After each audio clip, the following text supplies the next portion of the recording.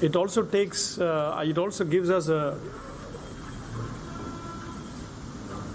great pleasure to also mention that among the first top 10 candidates, there are as many as 7 women candidates.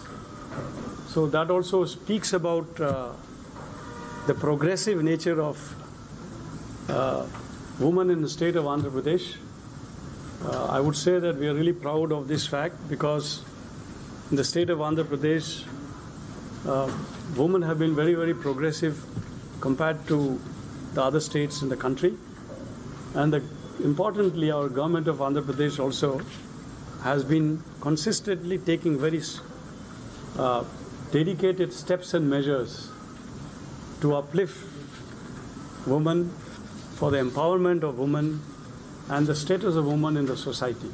So this is also a reflective and indicative of that fact that there are as many as 7 women candidates in the first 10 position.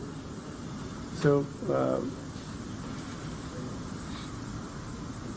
and we would also like to mention the first 3, the top 3 candidates.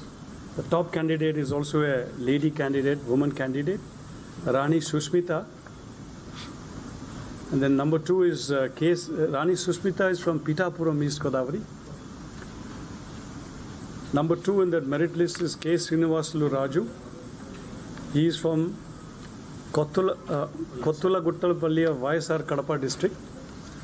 And the 3rd candidate is another Mahila candidate, V. Sanjana Simha. She is based in Hyderabad.